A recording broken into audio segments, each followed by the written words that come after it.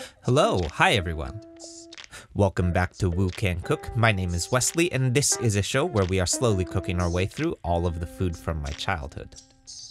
Today we're diving back into our series dedicated to Hawaiian comfort food classics with a shot at the elaborately delicate matcha cream puff found at the legendary Liliha Bakery in Honolulu, Hawaii.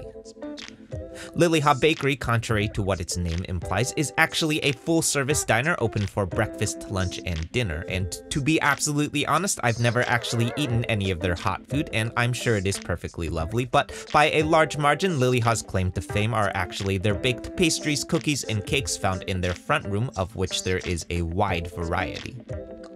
For me though, my personal favorite since I was a kid has always been their matcha cream puffs, which are puffy bites of pastry that are light, airy, bite-sized, and basically like popping a delicate fluffy cloud into your mouth. For those unfamiliar, a cream puff is a pastry concept of French origin, which uses the French choux pastry dough to create a light and hollow bite of pastry. Then we're gonna fill that pastry up with a whipped cream that's mixed with an East Asian powdered green tea known as matcha, which of course gives our cream puff its vibrant green color and floral sweet taste. Then finally, since this is Hawaiian food and excess is pretty much a requirement in Hawaiian cuisine, we're also going to top off our puff with even more matcha cream on top as well. Cause why not? Okay, so let's get into it.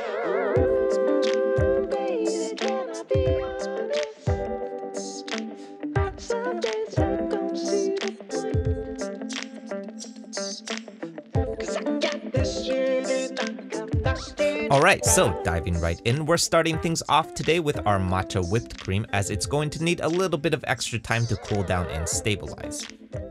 Going into my mixing bowl here are my dry ingredients. This is a 1/4 cup of white sugar to start, followed by a single tablespoon of matcha powder, a pinch of kosher salt, and finally 2 tablespoons of cornstarch to help stabilize our whipped cream.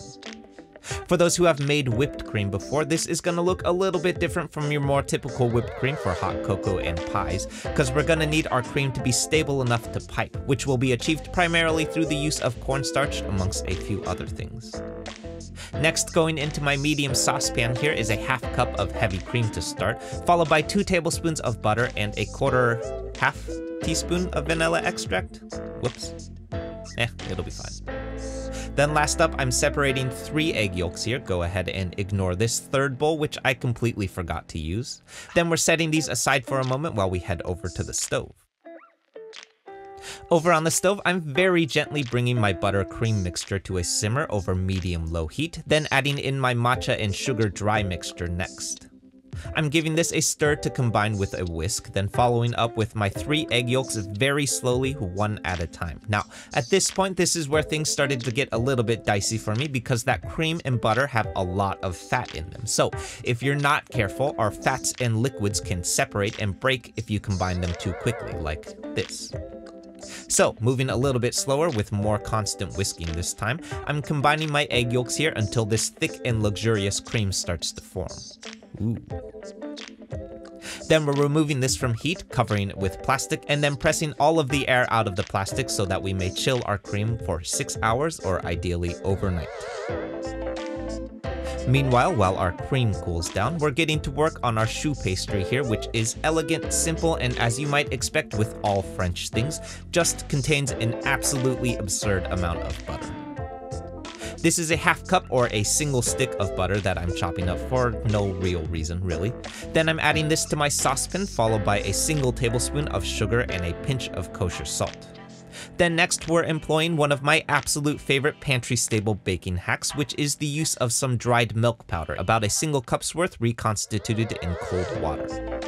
Obviously, if you've got some fresh whole milk on hand, that's gonna do just fine as well, but for me personally, as with most Asians, I am borderline lactose intolerant and basically never keep milk in the refrigerator, which makes milk powder a great pantry item to have on hand for baking. It is absolutely quite watery and the consistency is a little bit off, and I definitely wouldn't recommend going off and eating a bowl of cereal with this stuff, but for baking purposes like this, you'll never tell the difference.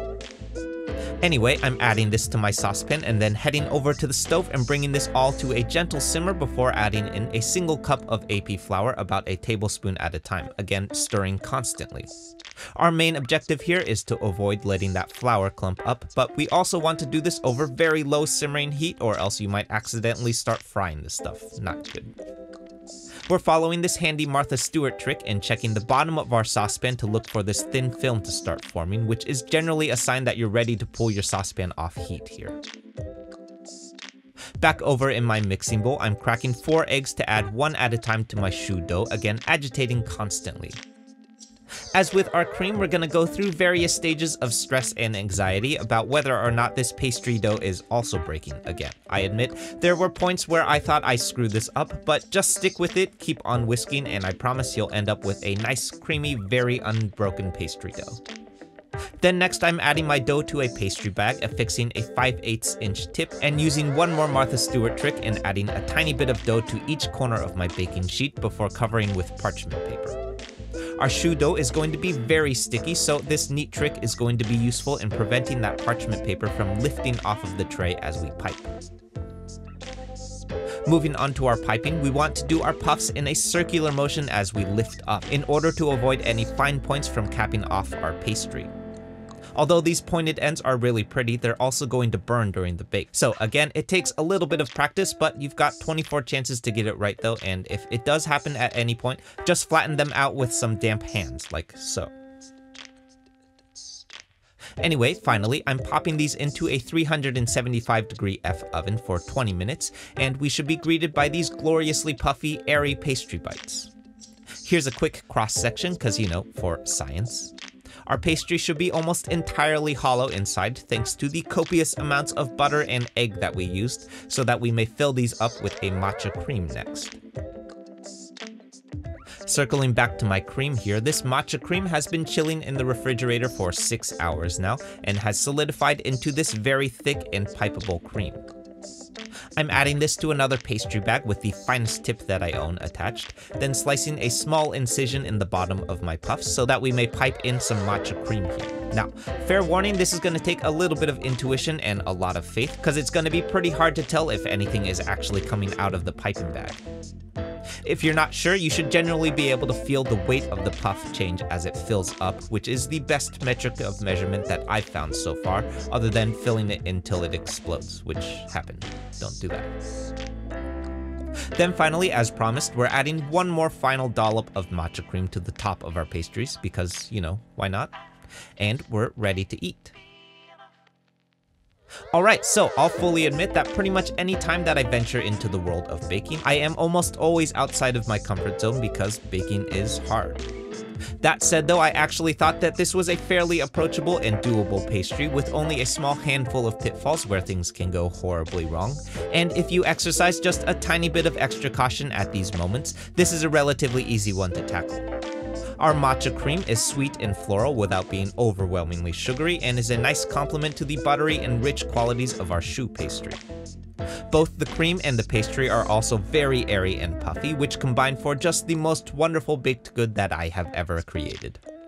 Also, while I am almost always preferential to chocolate pastries, there's just something about the vibrant green colors of our matcha that's just so gorgeous that it absolutely makes this one of my favorites in the Liliha display case.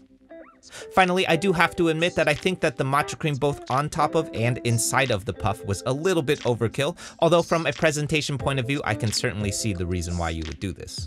In either case though, what are we really complaining about here? Because, I mean, can one really ever have too much whipped cream? Okay, so that's it everyone. I hope you enjoyed this and I hope you give this one a shot. For those who are new to the channel, this one is part of a larger series that we've been doing that's dedicated to recreating classic Hawaiian dishes from Oahu, where I spent a lot of my childhood, so definitely check out that series next if you haven't yet, because there's a lot of these. For the Hawaii locals and visitors, Liliha Bakery has a number of locations, although my favorite one is the one in Honolulu off of the Nimitz Highway, where you can grab some cream puffs and then walk over to the beach across the street, so definitely stop by if you have the chance. For the Bay Area locals, the Wu Can Cook Fried Rice Pop-Up is back at Oakland First Friday next week, so come by and say hi if you can. More about that at wucancook.com/eats. As always, like, comment, subscribe, share, be nice humans, and I'll see you soon. Bye.